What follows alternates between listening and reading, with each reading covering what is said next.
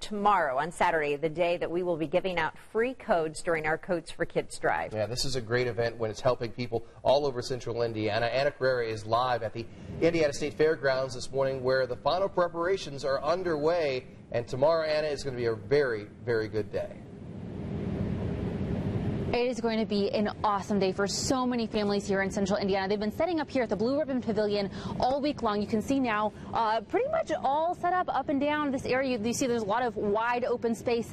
That is on purpose. We are going to need a lot of space here tomorrow morning as we're giving away all these coats to all these families. I wanted to be next to the little girls' coats to start off because I think these are some of the most cutest little coats that we've got here on the rack, like these little fashionable blue with some leopard print. I think leopard print is great. But anyway, to be a little more serious, Major Beth is here from the Salvation Army. Thank you so much for being here with us.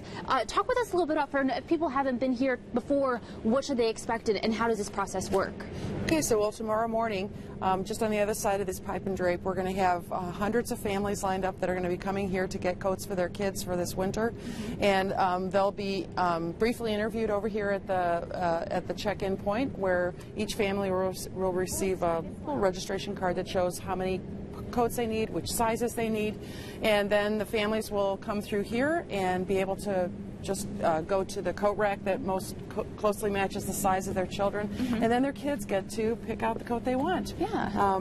So often the families will be trying on this coat or this coat or this coat, and the child finally says, okay, I think I've narrowed it down to these three, and then they got to figure out which one.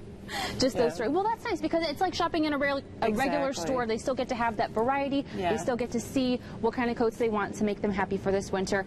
They've also got hats and gloves. We'll show you a little bit more about that coming up in the next hour. Ben and Julia.